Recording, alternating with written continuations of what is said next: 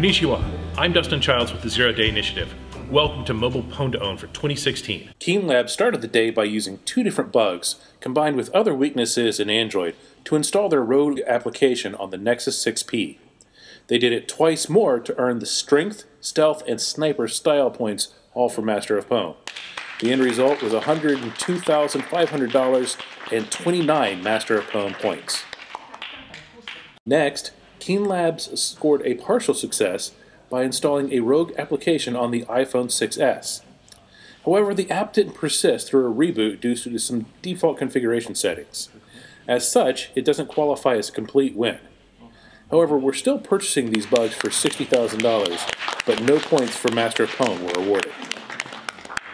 Robert Miller and Georgie Gesha from NWR Labs were up next targeting the Google Nexus 6P with a rogue application installation. After months of research, the recent Chrome update made Miller and Gesha's rogue app installation too unstable.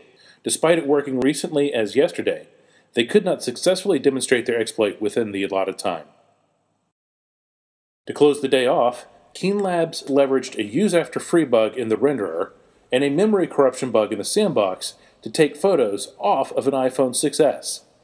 They also earned the Sniper and Stealth style points for Master of Pwn. This netted them another $52,500 and 16 additional points for the Master of Pwn title.